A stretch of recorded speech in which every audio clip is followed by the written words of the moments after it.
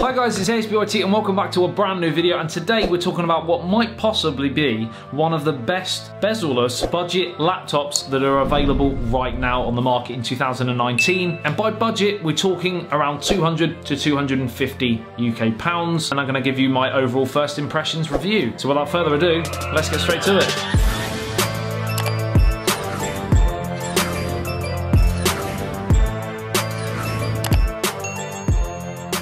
Now firstly, I'm guessing that if you're watching this video, you may be looking to buy a new laptop. But even if you're not, and you use one, without realizing, just from browsing the web, sending emails, making payments, etc., you're potentially putting yourself and your important private information like passwords and payment information at risk. This is why I personally recommend using Dashlane. Dashlane provides a convenient and safe place to store your passwords and personal information so that you never have to remember a password or pull out your wallet when entering a form or shopping online again. Not only does Dashlane make your online activity more secure, but also far quicker and easier with instant logins and one-click payments, as you can see here. It has made my life so much easier with all the different accounts that I have. It has an identity dashboard which keeps you updated with your online activity, security, and if it ever detects a potential breach, you will be notified immediately, which I think is really smart. On top of this, the software has a built-in VPN, which adds anonymity and another layer of protection, which has been a great thing for me, especially when traveling and using public Wi-Fi's in hotels, etc. As well as this, it has secure file storage to keep safe all of your important IDs, etc. Now this software is already used by over 10 million people around the globe, and if you want more information or want to give it a try for free, you can do so by going to the link in the video description below or typing in dashlane.com/ASBYT and use the promo code ASBYT to get a 10% premium code if you want to use the premium features. You get a free trial, so you may as well give it a go. Excuse this color variant because this isn't going to be for everyone. It does also come in a really nice looking silver. This is rose red, I believe, and again, you're either going to love it or you're going to hate it, but this is the Dere R9 Pro Notebook. It's 15.6 inches, and if we just take a little look here, you will notice we've got very minimal bezels. And I know that Apple aren't the best at everything when it comes to computers and laptops, far from it in a fair few cases, but let's compare this display to the MacBook Pro. So this is my 15-inch MacBook Pro, and excuse the fingerprints,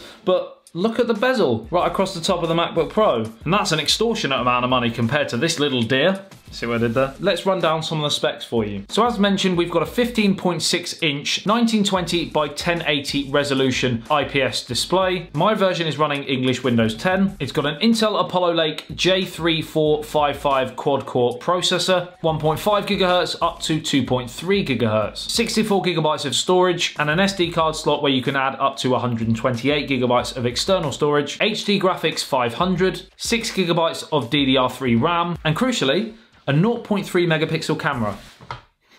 That ain't gonna take good photos. Nevertheless, if you want a video call, it might just do the job. The display, to be fair, as you can see, it's a pretty nice display. It's not gonna be the best in the world, but it's certainly not horrific. The viewing angles, as you can see, as soon as you turn to the side, not great. Front on, fine, absolutely no problems whatsoever. Doesn't appear to be any screen bleed really either, which is nice. Now there are two speakers housed on the back. They're not great. I'm not gonna lie, if you're buying a laptop for sound quality, then definitely don't get this. They're also bottom firing as well, which isn't great, obviously, if it's on a desk or your lap, for example, but like I said, I'll play you a little clip. Which of sort needed, but we might just have a hands-on. So without further ado, let's get straight to it. In terms of how thin it is, as you can see, it's not the thinnest. There are thinner laptops out there, but for a 15-inch laptop, still pretty portable. Not too heavy, heavier than the MacBook Pro, for example, but not like a massive truck. You've got your 4 rubber pads on the bottom to stop it moving on the desk. It is plastic, so it doesn't feel quite as premium as some of the more expensive laptops out there. And now onto early performance and what I found. Like I said, word processing, spreadsheets, browsing the internet, light gaming. I've had no real problems. The fan's pretty interesting. As soon as you start doing pretty much anything, it pops into the next gear of fan noise. It doesn't then kind of go on from that and become horrific, but anything you do on it basically kicks in a miniature bit of a fan noise. So that might be something to keep an eye on. But again, you've got to remember the price. For normal everyday tasks, I pretty much like the performance. Major video editing, etc. I wouldn't do. The keyboard and trackpad are kind of average at best. I would personally use an external Bluetooth or wireless mouse. The left click, for example, is a little bit hit and miss on that trackpad. It's a really nice big trackpad, much like, again, we've seen on the MacBook Pros, but it doesn't, certainly not as good as a MacBook Pro. You would expect that. The MacBook Pros are like 10 times more expensive, and the keys feel quite mushy under fingers. Yes, on the whole, you can get done what you want in terms of typing, and all the keys do work, which is always a positive. But certainly if you're used to a more modern small travel keys like the new MacBooks, the Huawei MateBooks, for example, as well, then this is gonna feel like you're kind of going back quite a long way and you get quite a lot of travel. I said quite a lot then.